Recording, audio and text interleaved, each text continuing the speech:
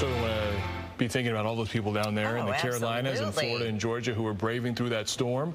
We're glad that it is moving out into the Atlantic Ocean soon. We're going to get to more of that in just a few minutes. But first, good morning. Thank you for joining us on this Thursday, the last day of August. And when you know, it felt like fall this morning. It sure did, no doubt. It was autumn is coming. Was the message there. I'm Brandon Hudson. And I'm Amy Lange. And we have new information on the break-ins that happened near the campus of the University of Michigan. Police have now made an arrest. So between this and that cybersecurity threat, it has already been an eventful semester. And it is still just the first week of classes. Robin Murdoch will join us now with the details from police. Robin, this is something that has kept students and their parents up at night. Yeah, it is certainly a big concern for a lot of people, but police are telling us they did make an arrest last night in a home invasion. Right now, they're trying to figure out if the suspect currently in custody is connected to that crime as well. As you know, there has been a string of break-ins in Ann Arbor as of late. We're talking about some 6 different break-ins during a 48-hour period. Police have been working very hard on this, trying to get the word out to students to be safe, to take extra precautions while they have been searching for a suspect responsible for these crimes. And again, last night they did make an arrest in a home break-in. Right now, the big question is it the same person that is connected to all of these situations? And that is exactly what police are working to figure out. I haven't seen anything around, nobody prowling around or anything. It could be a big break and a bunch of break-ins at mostly student rentals near downtown Ann Arbor. We're told investigators made an arrest overnight after a suspect allegedly cut open a screen window and climbed into a home in the 900 block of Sybil. Ann Arbor police are now trying to figure out if the same man did the same thing several other times. It's just kind of overwhelming. We've just moved in and now we have to worry about this. During a 48-hour period on Tuesday and Wednesday, police investigated 6 different break-ins or attempted break-ins on Catherine, Prospect, and Dewey Streets, along with others during the month of August. The most serious incident, though, happening on North State Street when police say a suspect was seen wandering around a woman's bedroom, then ran out the front door when he was confronted. We just got back from school, or back to school, and I don't know. It's kind of crazy that it's happened on Catherine Street, and I had no idea. The crime's obviously concerning to University of Michigan students just beginning classes this week. The break-ins and a massive multi-day internet outage on campus creating a chaotic start to the new year. Service has since been restored and a probe into that problem now underway. You don't realize how big it is or how important it is until you kind of actually don't have it. So it was definitely hard the first couple of days to transition back to school. Pretty unexpected, especially at a large institution, but it happens and you just have to get through it. Like U of M students are doing here, so whether you're forced offline for an extended period of time or reminded to lock your doors and windows, especially if you live on the first floor due to a series of burglaries, you take it all in stride and take extra measures to protect yourself and your property. I'll definitely be more aware knowing this. It's unfortunate to know that this is happening and we might not be as safe as we feel. Now, investigators tell me that in all of these crimes, it appears the suspect slid open an unlocked window, then actually used a knife to slice the screen window to gain entry inside of that location. Again, police, they are trying to figure out whether the person in custody, the suspect in custody, is connected to this string of crimes. We'll, of course, keep you posted on what they determine. Reporting for Fox 2 News, I'm Robin Murdoch. So, Robin, we know how this suspect got into these homes for these break-ins, but do we know anything about the person in custody or the suspect personally?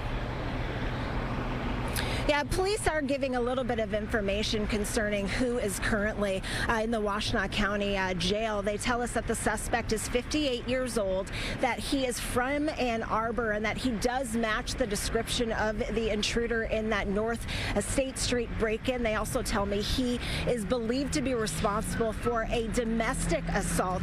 Of course, we'll keep you posted on possible charges. Back to you. It's a good thing that police got him off the street. Robin, we appreciate it. Thank you so much. Amy. Well, new at 11, an armed carjacking suspect was nabbed by police after a rideshare driver tipped them off. This all happened in the area of Edson Street off of Monroe. That's in between Oakwood Boulevard and Outer Drive in Dearborn. Now, according to WWJ News Radio, the suspect allegedly tried to steal at least one vehicle in the area. The man reportedly had a gun and fired shots, which caught the attention of police. Well, that's when an Uber or Lyft driver called 911 to say he was supposed to pick up a guy at Monroe and Outer Drive. That's when officers intercepted the man and arrested him. The exact details of the incident have yet to be confirmed by police. Detroit police need your help finding a man who broke into a home and set it on fire. Police released this surveillance video from a few weeks ago. It is a bit dark, but this is the person they are looking for. Maybe you recognize the walk or the area of Ohio Street near Wyoming and McNichols. One moment he is walking off screen with something in his hand. Police say he then forced his way into a home and set it on fire. The next, he is walking away. Call Detroit Police or Crime Stoppers at 1-800-SPEAK-UP. And Hurricane Idalia is now being blamed for at least one death since making landfall along Florida's Gulf Coast. It has since been downgraded to a tropical storm as it makes its way toward the Atlantic Ocean. Fox's Caroline Shively is in Carolina Beach, North Carolina, with the very latest. Recovery efforts have already begun in Florida, but North Carolina is still in the thick of it. We are told to prepare for potentially life-threatening flooding.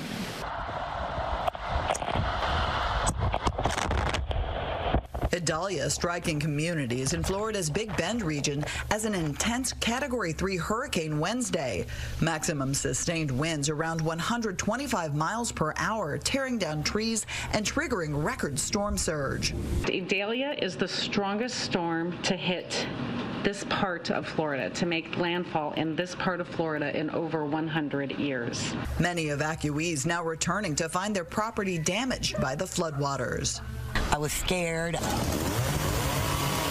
As efforts to clear massive piles of debris and return power to thousands continue. Even though Idalia downgraded to a tropical storm as it made its way from Florida into Georgia, the winds and rains still caused destruction. Our trampoline is trying to make its way into the house. Idalia's might also lashing South Carolina with dangerous storm surge, turning roads into rivers in Charleston as surf crashed over seawalls. Coastal flooding is also expected in parts of North Carolina, where Idalia could drop as much as 8 inches of rain throughout Thursday. Our response teams here in the Emergency Operations Center are tracking this storm and preparing around the clock. Idalia is expected to be out to sea later today. In Carolina Beach, North Carolina, I'm Caroline Shively, Fox News. And as we've seen time and again with other natural disasters, if there is a silver lining to Idalia moving through Florida and other parts of the South, it is that these situations tend to bring out the best in humanity. Now, earlier we met with the volunteers of DRAW, Disaster Relief at Work, as they packed a vehicle with supplies to visit the hardest hit areas. It's great being able to support people in disaster situations. We cut these into usable sizes. Chris Schmidt is DRAW's warehouse operations manager.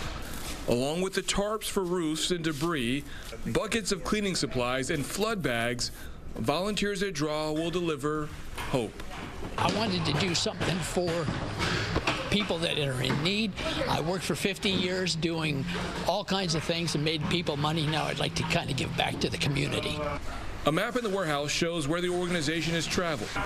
In 2021, DRAW responded to disasters with a combined 2,000 plus volunteers, logging more than 19,000 hours of help. Hurricane relief isn't anything new, but Idalia is the first major storm to hit the state this year.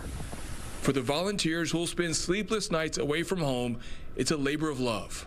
Love working with Chris and his warehouse, and my husband and I are recently retired, so we love making sure that we're helping out the people in Florida. And if extra supplies are needed, people will return to the headquarters. They'll pack up, load up another vehicle, and drive 17 hours down to send it. Good we have people like that working for everyone. Well, new at 11, the city of New Baltimore has declared a state of emergency after heavy rains brought severe flooding to local streets and property from last week's storms. The declaration will assist the city and its residents to potentially receive assistance for recovery efforts. Meanwhile, lakefront homeowners in Hamburg Township are working to protect their property from floodwaters. Nearly a week after severe storms, Sky Fox was over Orr Lake yesterday. Heavy rain Thursday and Friday caused a dramatic rise in water levels there. The water reaching several homes. Normal rainfall for Hamburg Township during August is about 3 inches. This year they've received more than 9. The flood warning for the area is not set to expire until the end of the day on Saturday.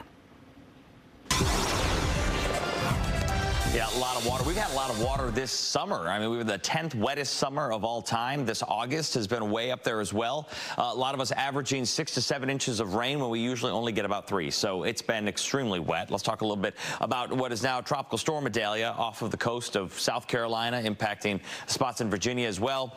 It's going to be wet, it's going to be windy, and that storm surge is going to be pushing inland. Not as bad as what Florida dealt with, but they're still dealing with a tropical storm as that makes its way out into the ocean, where then it will linger over the Atlantic for probably about a week or so. So I don't think we're going to be done talking about, or at least showing Idalia anytime soon. I don't anticipate it making its way back into the United States, however. All right, here's today's forecast around here. Temperatures getting up into the low 70s. We'll go about 73 for a high temperature today. Tons of sunshine. It does look pretty good. And then it gets hot as we head into the weekend. So we're going to kind of jump over Friday. We'll come back to Friday. Let's talk Saturday, Sunday, Monday, with those temps starting to rise into the lower 90s. Humidity comes back on Sunday, so that 91-degree temperature actually feels more like 95. Hope you got a good way to stay cool as we head towards Labor Day.